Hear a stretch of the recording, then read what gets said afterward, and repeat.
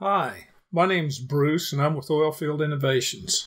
Today's presentation is about the proportions of offshore well plug and abandonment, or P&A. Many of you may have seen the Hollywood films Armageddon and Deepwater Horizon. The first is a space film and has no basis in reality, while the other construes the official facts to please its primary audience, but it does a good job at depicting the equipment of a semi-submersible drilling rig. The first thing to keep in mind is that blowouts, like the one on the Deepwater Horizon, may occur when pressures have been bottled up within the earth, before a well has been produced. Well abandonment occurs after a well can no longer produce, and, if handled incorrectly, could slowly leak fluids into the ocean, but cannot blow out like a Hollywood film, because the pressure has been sucked out of the well, and it's basically dead. In fact, for a drilling rig to abandon a well, it must remove the production tree to connect equipment like the blowout preventers to the well, as shown here. In almost every P&A, the well being abandoned is dead. The well poses no risk of blowout, and the rig's blowout preventers are used as a matter of procedure. If it was a dangerous situation, would these men be standing over an open well? In plug and abandonment, P&A, it is important to remain calm. It is not rocket science.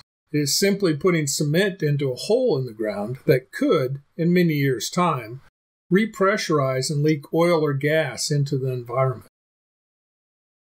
Which brings us to the point of the presentation. As shown here, the primary abandonment plugs for the largest wells are about the size of your hand. A relatively small offshore drilling rig, a Laterno 116C shown on the right, is enormous and dwarfs minimum facility offshore platforms like the one shown. In most well P&As, cement is placed into a hole in the ground the size of your hand, and the well is not capable of any meaningful production and is therefore dead. Do you really need a gigantic drilling rig costing enormous sums of money? Obviously, the answer is no. Let's speak about onshore versus offshore. Onshore pulling units and small drilling rigs are cheap and can effectively abandon most onshore wells, but the vast and often hostile and ocean environment requires much more expensive logistical alternatives. Offshore drilling rig logistics, shown in red above, are very expensive. Rigless logistics, shown in green, are not necessarily cheap compared to land-based alternatives, but they are 30 to 70% less expensive than drilling rig logistics. As shown on the left of this diagram, boats can use motion-compensated gangways or walk-to-work systems to access offshore platforms, or alternatively, if the platform has a helideck, it can be accessed by helicopters and cranes on the platform and lift equipment off of the boat for use in plug and abandonment. Conversely, an expensive jackup drilling rig can cantilever over a subsea well or over an offshore platform, as shown in the previous picture of a 116C class rig. Alternatively, where water depths allow, cheaper offshore wind farm units can jack up next to a platform and use a gangway to access a platform, or the unit can use its cranes to access subsea wells in shallow water. In deeper water, compared to drilling rigs, light well intervention vessels can abandon wells without using a riser at significantly less cost. For large platforms in deeper water, refurbishing decrepit drilling rigs can be as expensive as renting a new one, and the wells can be abandoned riglessly using the helideck and rigless abandonment equipment on the larger platforms. And finally, semi-submersible drilling rigs are the most expensive way to abandon a subsea well, whereas a light well intervention vessel can cost 30% to 70% less.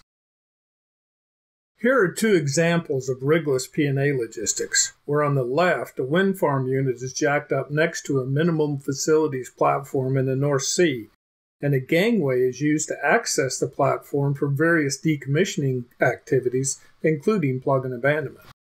On the right is an uncompensated walk-to-work gangway extending from a barge to a minimum facilities platform.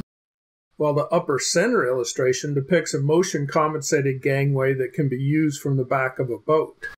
As you can see from the size alone, such rigless P&A logistical means will be significantly less expensive than using any drilling rig for offshore well abandonment. Having discussed the physical proportions of well abandonment, let's talk about the financial proportions. In January this year, 2017, the Financial Times reported, UK taxpayers are facing a £24 billion bill for decommissioning oil and gas fields in the North Sea, which threatens to wipe out remaining tax revenues from an industry that has been among the Treasury's most reliable cash cows for the past 4 decades. Well abandonment is about 50% of decommissioning costs and therefore represents at least £12 billion. But drilling rig plug and abandonment estimates are typically 1.5 to 3.5 times more expensive than estimated, and therefore plug and abandonment alone may represent £24 billion. The question that must be asked is why drilling rigs are being used for well abandonment in the North Sea. The wells being abandoned are dead. Their diameters are no larger than the span of your hand, and proven rigless abandonment means exist. Why are drilling rigs being used for P&A in the North Sea when there are other means that are 30 to 70% lower cost? It is a question worth asking when tax revenues are being lost. Oilfield Innovations has some great ideas for making P&A substantially cheaper. Other companies also have some great ideas for P&A.